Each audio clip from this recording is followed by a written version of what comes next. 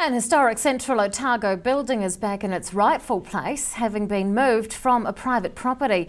The Lauder Railway Station was hauled 400 metres by crane and truck yesterday. It's now sitting about 100 metres from its original location beside the Otago Central Rail Trail. The 112-year-old station is in for a refresh thanks to funds raised by the Lauder Beautification Society. It was sold to a Lauder resident in 1985 when the station shut down. The building will be repaired and repainted before being filled with memorabilia for the public to view.